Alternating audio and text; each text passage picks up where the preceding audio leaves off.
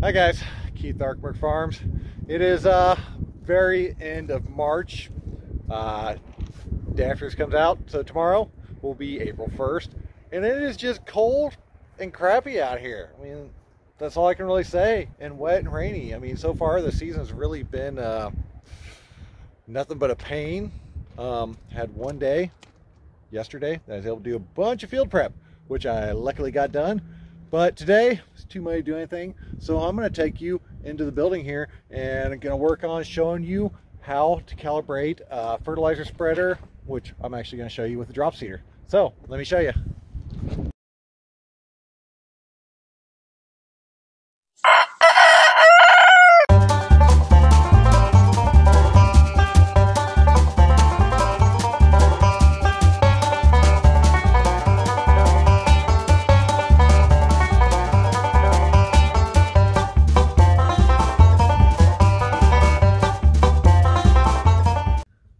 Okay, so it's so much warmer in here. I think it's going to get down to 33 tonight, 30 tomorrow night. We might get up to 50 during the day tomorrow.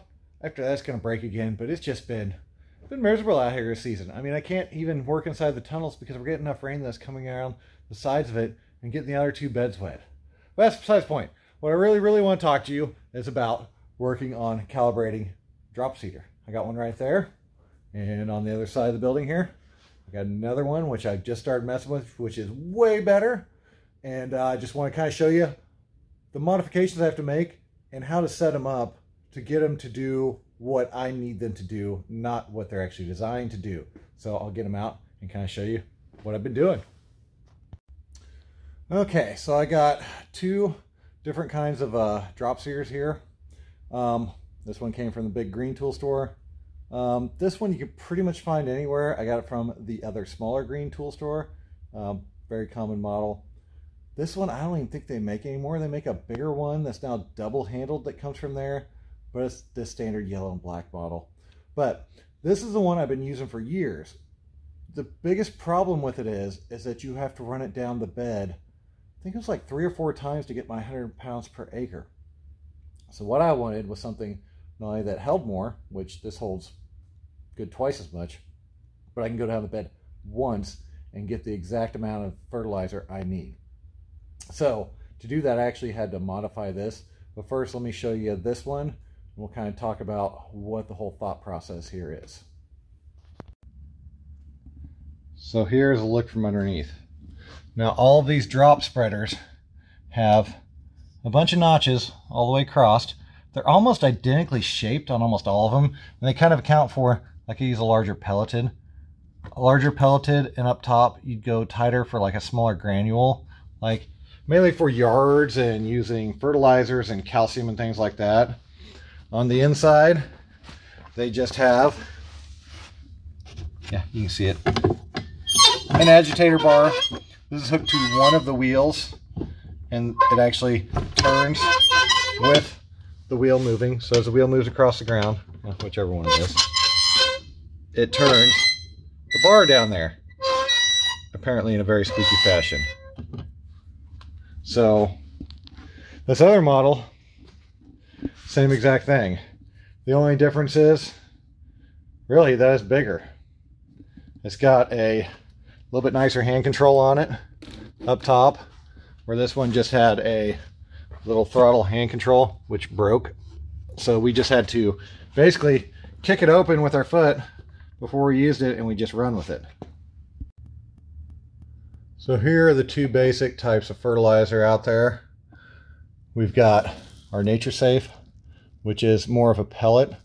There's also a lot of crumble and other things in it, but it's primarily a rather large pellet. And this is actually I believe this is Johnny Appleseed. I was given some of this to trial, but it's a lot finer of a granule compared to the Nature Safe right here. So you can really see the difference. So this stuff would probably go through the drop seeder just fine without modifying it. I'd have to do some tests and make sure I get the right amount down, where this, being a larger pellet, does not. So I'll take you back over and kind of show you how I modify and also determine how much is dropping on a pass. So the first thing we want to do is know how much fertilizer we're dropping per a set amount of space. So to start with, we know our beginning weight of our fertilizer, 10.260 pounds. Now we take and load our hopper.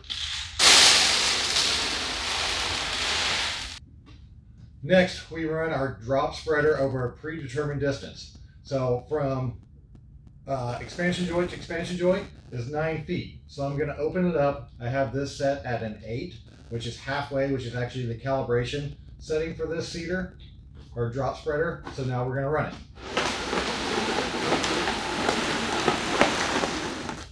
We stop, pick it up and move it out of the way. Okay, so you can see how much it dropped. It's not too terrible bunch. It's mainly dropping smaller pieces at that setting. There's some larger stuff in here, but it's really kind of grinding it and drop it through. I did make sure and sweep the floor beforehand, but you can kind of see what the overall pattern is, which I can just tell visually that that setting is not enough. So now we carefully pour what's left in here back into our bucket so we can take a second measurement on it. Being relatively careful we don't drop much. It does like to go all over the place. But we're just trying to get a rough measurement more than anything.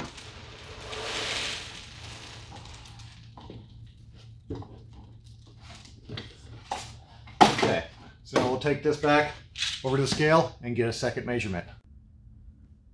Okay, so we're left with 10.14. That leaves us with 0.12 pounds, and that was over 9 foot. Now we get to do some math and see how much that would be over 100 square foot.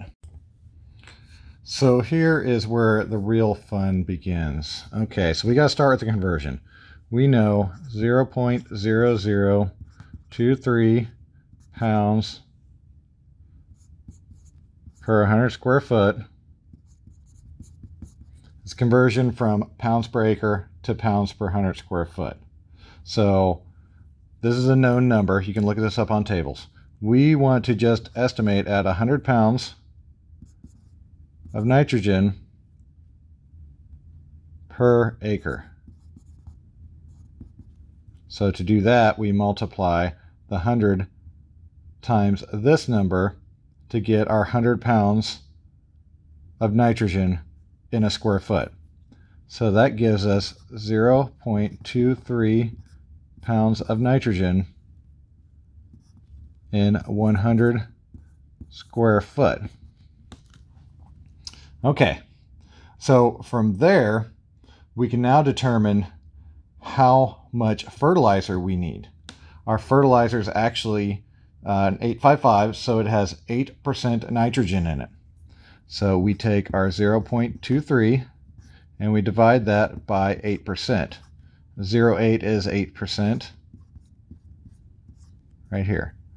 And that gives us 2.875, and that's pounds of fertilizer. So that is the number we're looking for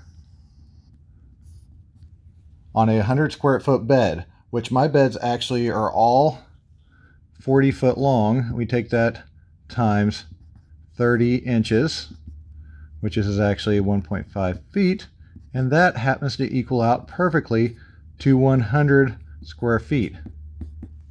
Now, if you have a 50 foot bed that's 30 inches wide, that is 125 square feet, which slightly complicates things, but is still a pretty close number to work with. That's kind of some of the reasons I actually determined my bed length at 40 feet. Also, if you buy stuff in 50 and 100 foot lengths, it gives you a little bit extra to put them on top of hoops and things like that, to where you can always work on your 40 foot bed with a standard piece of material. So now we go back to our original amount we dropped, which is our 0.12 pounds.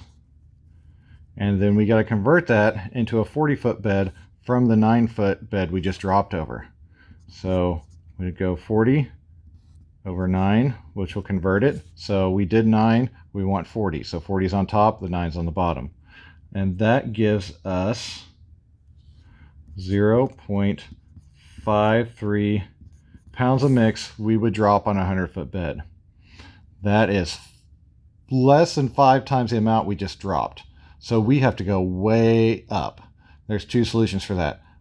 1, we can open the hopper further, or 2, we have to start modifying the hopper. So we're going to go back over and I'll show you what I've done. So this is really where the fun comes into play.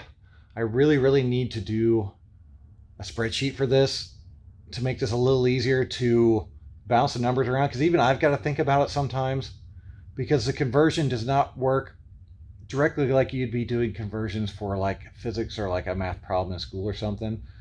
And there's really no online calculators to really handle this kind of situation where you're trying to scale up. The greatest thing to do if you're really confused on this is find out how much fertilizer you have to put down on 100 square foot. Go out there in the field, take this thing, run over a bed, see how much drops out on 40 foot of that bed. That will give you a 100 square foot number. From there you can modify and work up to it. I've actually done it both ways.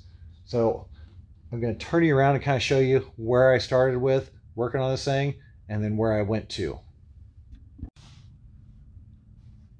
So here's pretty much how it dropped out of there. Originally, we've just got these small holes. I've got it set on an 8, which is halfway. So it was nothing but these little diamonds. I actually went through and removed this piece. But before I did that, I'll show you down, I'll open it up even further. Right there, you can see where the tooth is. I took out the tip of it. Let me try to show you a little better. So I came through and went to every other one of these, and I just cut off this bottom section, basically where it went flat, and I did every other one. So I took every other one all the way down this whole entire thing. Opened the hopper all the way up, ran it, did not drop anywhere near enough fertilizer. So they all looked like this originally, every other one. So then I went through and cut off the whole entire tooth on every other one. These ones are still like this on every one as well. Ran a run just like I did there at 8. Just kind of look at it, see what it ended up like. So mainly I'm just dropping stuff out of here and little granule stuff falls out in the other ones. That's what I just did. Still nowhere near enough. So what I did is I went and I adjusted it all the way out, which I will show you now. So now I've got really big openings here, and I've got smaller ones here that are still dropping out stuff. But if I took every single one on the first go, I might be dropping too much, and then I've really got to play with what it's set at.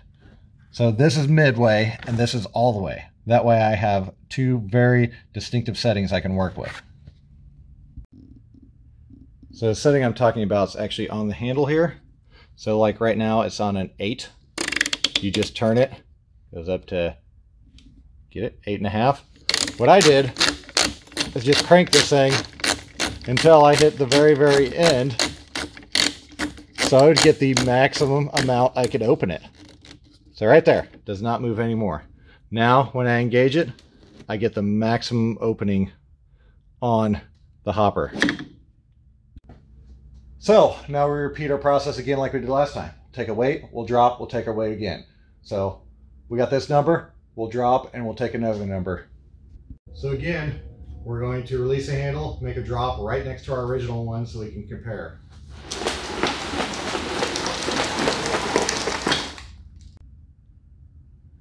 So you can really see that is a huge difference.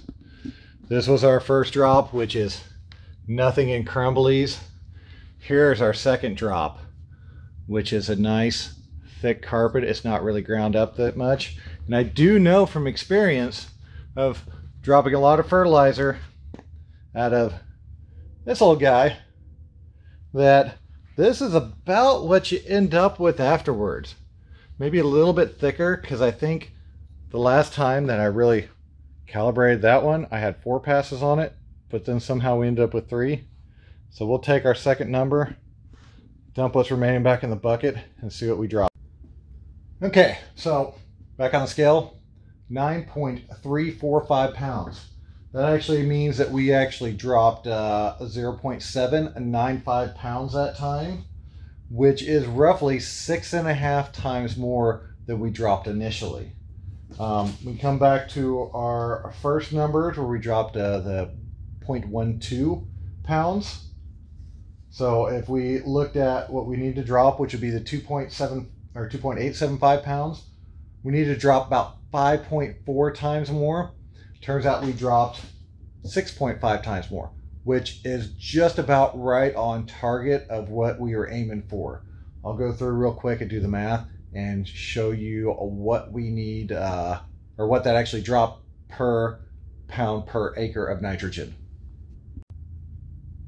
So I'm not going to bore you with the math this time. I will do the math and I'll point to it here in a second. So we've done the math now. So just from this run, we had our 0.795 dropped. We take the 40 over 9 because we went 9 feet. We want to know how many is 40 feet. Gives us 3.53 pounds for 100 square foot. We take that and we convert it into pounds per acre. The 100 square foot cancel out. And as our conversion factor, we divide it 0.0023 pounds. And that gives us 1,536.2 pounds, and that's of mix per acre. Now we want to know how much nitrogen is in that mix. So we take that number and we multiply it by our 0.08. Our mix is 8%. That's where that comes from, which gives us a grand total of 122 pounds of nitrogen per acre. And they say you'd never use math anywhere outside of school, unless you really want to get technical about how much nitrogen you're putting down on a field. So that was just off of that one single run. I've actually ran this quite a few times. Sometimes I get a little bit more, sometimes I get a little less. It kind of matters of where I'm in the bag and basically how fast I'm going too, because it does kind of drop it out as I'm moving along. But also if it's more crumbly, it's going to drop more out. If it's more bigger pieces, it's going to drop less out. But over the average of it, I'm hitting right about the 100 pound per acre mark with one pass of this drop seeder with the configuration I showed you, where I cut out the complete thing every other time and cut off just the straight part on every other one that was left. So that gives me a really, really awesome, easy baseline. I can go down my field once, 100 pounds per acre. That is typically what I shoot for most of my crops.